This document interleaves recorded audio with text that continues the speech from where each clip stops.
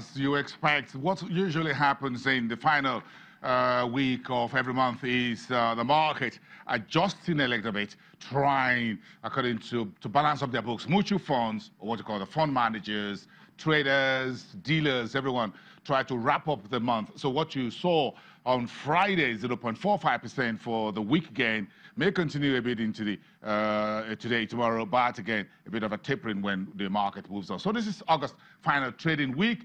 Thank goodness we got the GDP in the box. Rotimi Fakaijo is live to us from the trading floor of the Nigerian Stock Exchange in downtown Lagos. Rotimi, it's good to see you. Over the weekend, the GDP numbers out about 3 hours ago was a punch in the stomach for some of us. Was that for you? Well, it's fairly in that direction as well.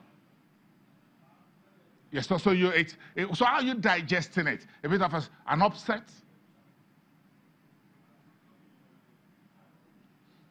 Well, is to an extent expected for what we are seeing vis-a-vis the happenings within the economy and also externally. So it isn't unexpected what we are seeing right now. But the bottom line is that at least we can still see some hope ahead of us and believe that things definitely will get better. Well, what sectors within the GDP numbers do you think maybe investors and those of you who are traders may say, well, it looks like this sector is growing. Can I look at companies listed on the exchange, your exchange, within that space? Well, the agricultural sector will very much come to mind.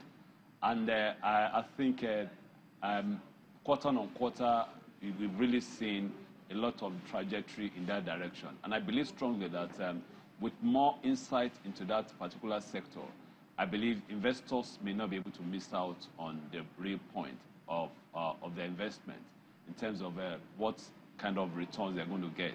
So I believe strongly that with the way it is right now, the agricultural sector will definitely be draw the ire of investors. And I think that is going to be a really major focus. But we don't have many of them listed on the exchange. But we have a few in the construction sector, including the cement and the construction giants and then in the food beverages. Exactly. And looking at it again, the very major one that is listed here, at least that has been doing well for quite a while, I don't think they are really getting much of contracts from the present regime, that is Julius Berger. And I think that one is also a major concern. Though their books have had some form of improvement, but at the same time, we still expect that with the kind of experience they've had within the Nigerian economy space, they should be able to get more jobs, and that may be able to translate to better figures in the next quarter or for the year end. Yeah, a final one. Give us some heads up for this week. Are there big earnings on the street? Everyone will have to balance their books this week to wrap up the month, isn't it? Yes, I think for what we saw last week, with a change of 0.45% positive, and still with the OSHA index at 7.37% year-to-date negative, I think there is slight improvement.